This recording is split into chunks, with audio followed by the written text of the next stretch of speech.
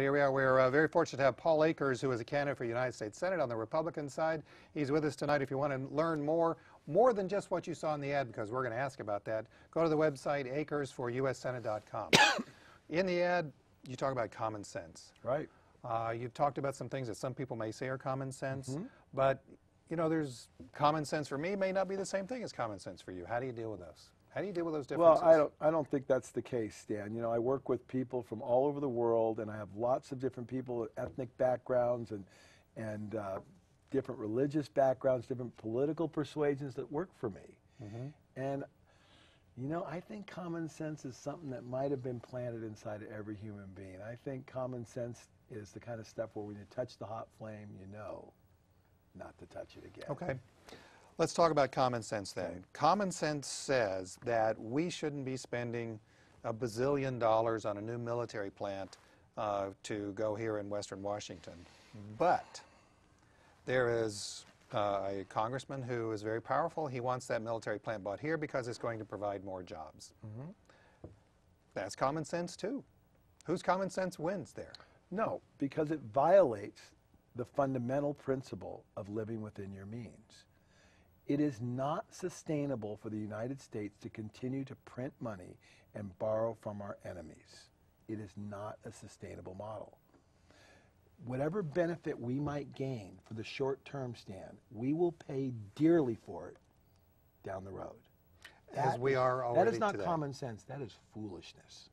Okay, let's go to some more key issues. You've got actually quite a lot of issues, and like what then Senator Obama did during his campaign, he put himself out there. He put all of his issues out there in any event, and you've done the same thing. You've listed them all. We can't go over all of them.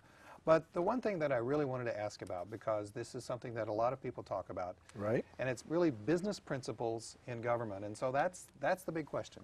Can business principles work in government, especially in light of what the public has seen out of business over the past couple of years? Well, see, I'm going to disagree with the premise. I don't think business is wrong. I think business is good. I'm a business guy, and I don't see anything nefarious that business has done. So let's start with that, assuming that's where you were going with that. Well, here's what I'm mostly talking about is the creation of the derivatives that really try to create a market out of paper and thin air, and then had false valuations of companies. Well, certainly that was wrong, but you know, to use that as the example of business, I think that's what the public sees today. Yeah, well, they don't see your business. Yeah, because well, you're you know what? There are thousands, hundreds of thousands of businesses like mine that are doing it right all over the place, and those are the models we need to be following. And here's the problem, Stan. When I was a Boy Scout, I forgot my sleeping bag. You know what? I slept cold that night. I failed. Failure is the most powerful learning tool in the world. We need to let people fail. The reason why the derivative market occurred is because we refuse to let people fail. When we let people fail, they will learn.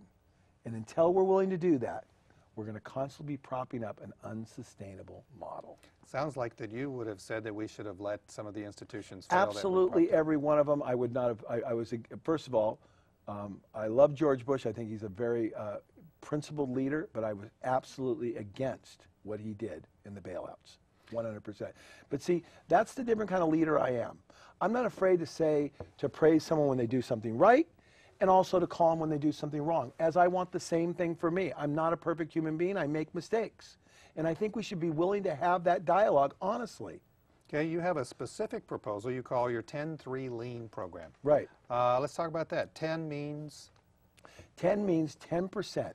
I have a simple thing. Everything I do in life is very simple. And the reason why I make it simple is for a number of reasons. But the main reason why is I think the maximum amount of people that can understand and get their hold and idea around a principle, the better buy-in you can get. So that's one. 10 means cut taxes by 10% across the board. Cut spending by 10% across the board. Ooh. All programs, even the military. Can you believe that? Even the military. It's been, I don't know, probably at least, well, probably 16 years ago that Tim Penny, Democratic congressman from Minnesota, John Kasich, Republican congressman from Ohio, proposed to cut spending by 1%, and they were tarred and feathered.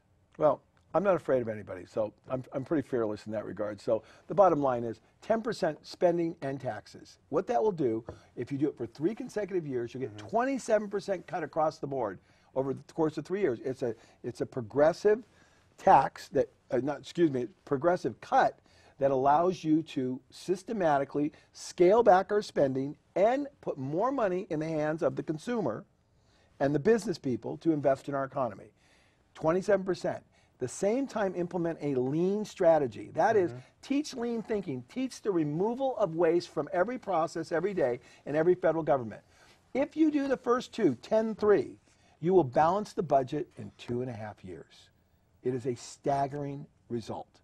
If you implement the lean strategy, you could probably reduce the size of government by 50% just with the lean strategy. That's not even taking into effect what will happen. At my company, we are constantly reducing the cost of everything. We are constantly increasing the quality of everything. Customers come and want to buy our products. It's amazing what happens when you're focused on delivering to the customer the best result. It's not about us making profit, it's about the customer. And we have taken our eyes off of who the customer is. It's a constituent. Could you imagine waking up tomorrow, Stan, and getting the headlines and say, you know what? Your services, your bus service, your road service, everything is increasing by 10, 20% in quality, and your taxes went down? What would that be like? That would be amazing. That would be amazing. It's doable, Stan. Okay, we got a couple of things we have to get to. We got a lot of issues, but let's talk about one. Okay. Middle East and veterans. What would you do? Well, first of all, I'm deeply indebted to our veterans and what they've done. I've actually met with veterans today. And the service and the sacrifice that they have provided for this country is unparalleled. It's beyond anything I've ever done. So I'm deeply appreciative of them. But interesting that you should ask that question, because I met with them today. And we talked about the VA hospital, and we talked about benefits and things like that. And I do not give them a political answer. I do not say, oh, if I'm your next U.S. Senator, I'm going to spend more money for the VA hospital. You know what I told them? I said, I won't. What I will do is we will increase the quality of the care of the VA hospital while reducing the cost by teaching lean. Okay. By teaching people to use their head instead of a line item to solve every problem. It's a big, big task because it's a big, huge bureaucracy. If you were to win, people are people.